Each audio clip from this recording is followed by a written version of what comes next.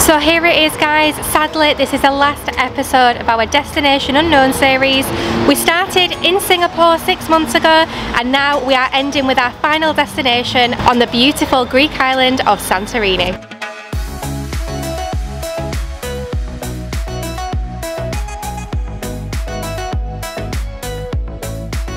Santorini is widely known for being the supermodel of the Greek islands, with its glorious views and just stunning buildings. The question is though, is Santorini as expensive as people say?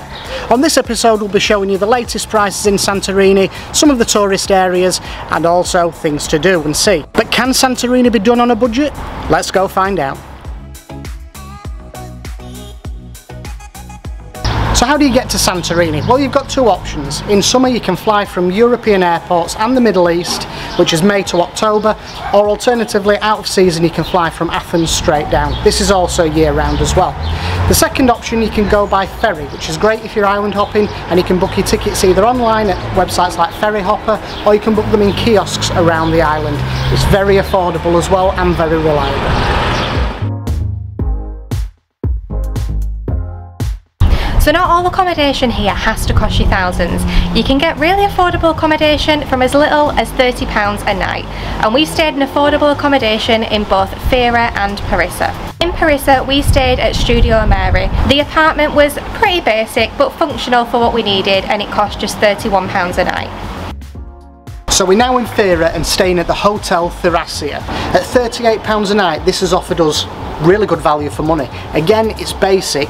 It's apparently a one-star hotel, but I think it's worth much more than that. It has a swimming pool, sun lounges and the added bonus of fantastic views. So when you visit Santorini, the hardest decision that you'll have to make is what resort to stay in. So let's give you an overview of some of the most popular resorts here in Santorini.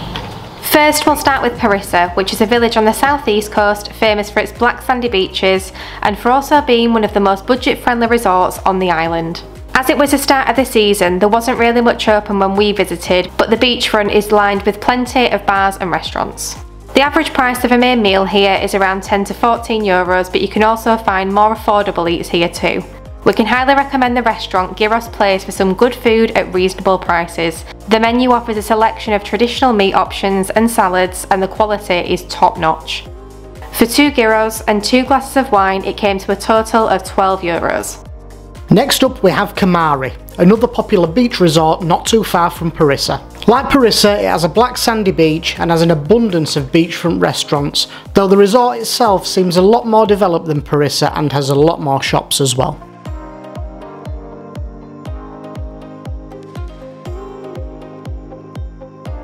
Prices of accommodation and spending here are about on a par, with some slightly higher, overall making it another budget-friendly resort in Santorini that you should definitely check out.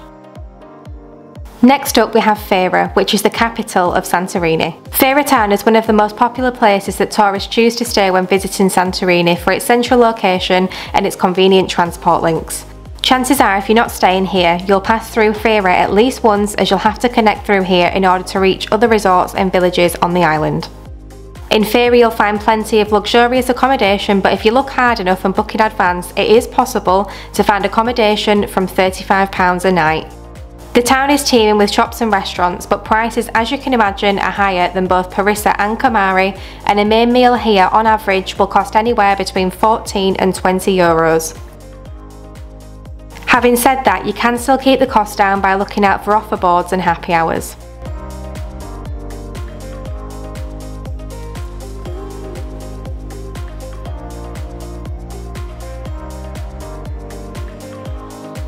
Fira is made up of lots of traditional white buildings on the hillside, which give some of the most incredible views of Santorini and the volcanic island. Speaking of which, make sure you stay tuned as we'll be sharing some of the best Insta viewpoint locations later on in the vlog. And obviously we couldn't come to Santorini without showing you the best place of all. Let's explore Oia. Oia, often mispronounced as Oia, is the most visited village in Santorini, made famous for its breathtaking views.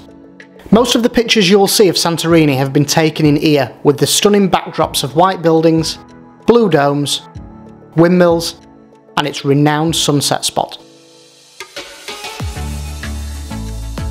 Because of its popular nature, as you can well imagine, this is the most expensive area to stay in Santorini. Accommodation here starts at around £100 per night in the low season. A main meal will cost anywhere between 18 to 30 euros and above, and drinks prices are basically double what they are anywhere else in Santorini.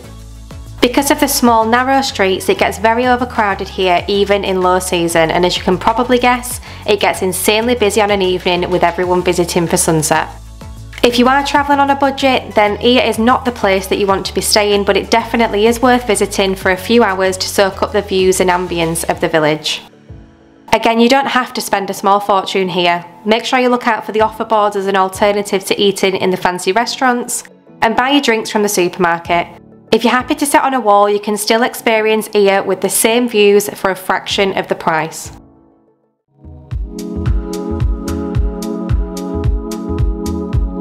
So if you're travelling on a budget or you're a backpacker, you can forget travelling around the island by taxi.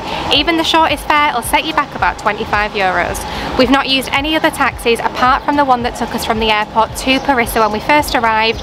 We booked this in advance through booking.com and it cost us £30. So the most affordable way of travelling around Santorini is on the bus. Now the bus fares start at €1.60 per person. The downside is with this that all the buses feed into Fira, so depending on your final destination you will have to get off the bus in Fira, connect onto another bus to take you there. So although the buses are fantastic to travel on, the downside is it can be quite time consuming, especially when you're having to connect in Fira. Best advice, check the timetables which are available at most bus stops and try and plan your journey ahead. Another downside is, especially in peak season, the buses can get so busy and it is carnage. Just because you're the first in the queue, you're not always guaranteed to get a seat. It also runs between the port and the airport as well, which is great when you're on a budget. If you fancy a bit of adventure in your life and want to do it yourself, you could even hire a quad. These start from 30 to 40 euros per day, depending on the engine size. If you're visiting Santorini on a cruise, then there's two ways to get up to the town of Fira. One is by donkey, which we do not recommend, so please don't do it, guys. And the second is the cable car. Although be aware that when you're coming back, the cable car might have long queues if there's lots of cruise ships in port at the same time. So, the moment you've all been waiting for. Here are some of the best photo spots and viewpoints that we found in Santorini.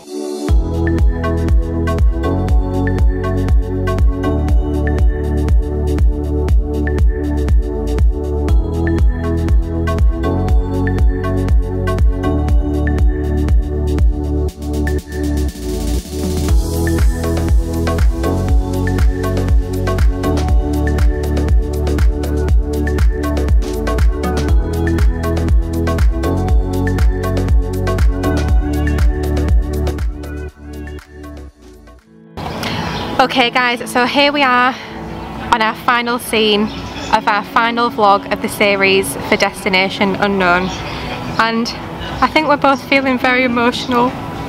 This is it for us now. This is the final bit. So we had plans that tonight we were going to go to a fancy lavish restaurant and have some cocktails, live up the high life for one drink. But then we kind of thought, do you know what, why are we doing that? Why are we going to pay extra money to enjoy the same views that we're getting right now? And we've got a couple of beers from the supermarket and we're having exactly the same experience as all these guys here. I'm really sorry if you can't understand me. I can't speak. John, do you want to give the stats? Over 6 months we travelled 42,316 miles. Took 34 flights. Spent 88 hours 38 minutes in the air. And visited 32 towns and cities across 13 countries. It's been an absolutely amazing journey, and if you've been a part of that, we thank you so much. Thank you. You've probably never seen us like this, but for us, yeah, this has been make or break for us, and we've really enjoyed it. Do we regret it? No, we don't.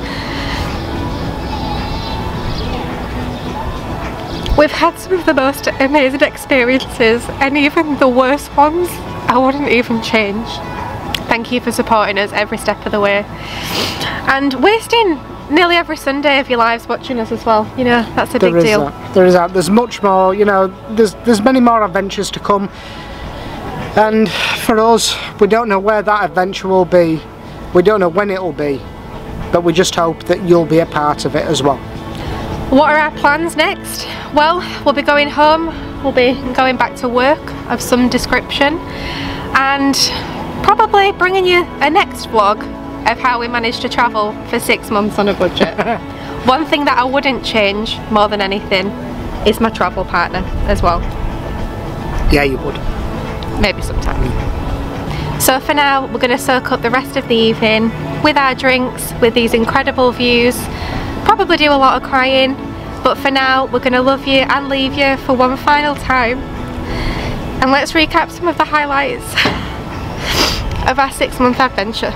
Cheers. Thank you for watching.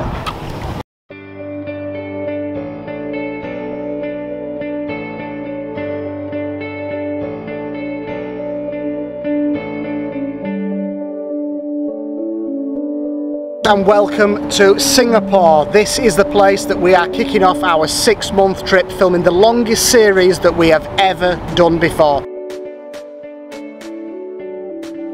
You're doing so well. Welcome to Melbourne. We're here with our great mate, Jeremy. Hello. We're in Sydney. Today we're in Cairns. Welcome to Bali. So I really hope this place is worth it because we're actually walking down a motorway right now. We are on the beautiful island of Boracay in the Philippines. Oh, there's people coming as well now. I need to go back. Go back. Hello. We are on the picturesque island of Coron.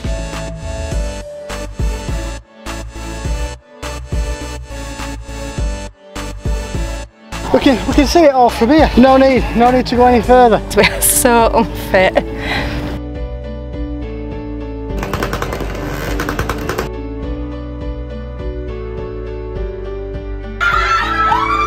I finished that, I will be singing. Just following a guy with a cow at the minute. They know where they're going. That's good enough for me. Welcome to Tokyo! Parks Travel Guide on YouTube. Subscribe. We are leaving Tokyo and heading to Osaka.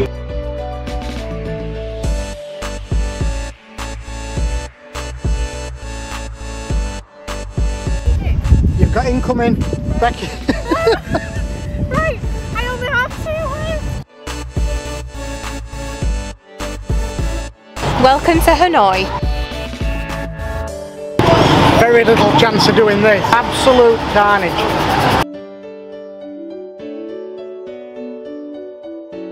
Welcome to Hoi An.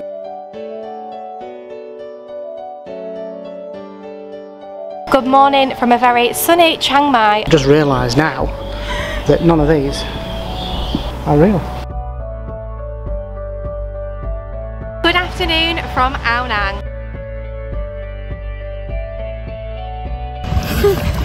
What's up? Good morning guys from Kuala Lumpur. Chicken skin. We are back in Sri Lanka. We love these.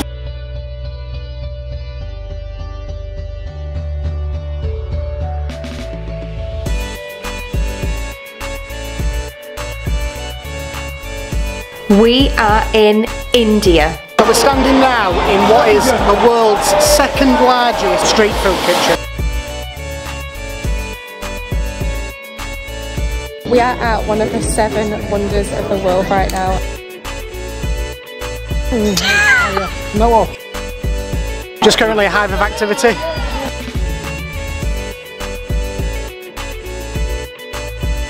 We are in the Maldives.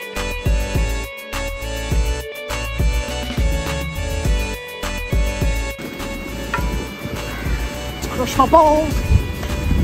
Oh. Welcome to Istanbul. This is honestly just the best part of travelling is the food. We are in Greece.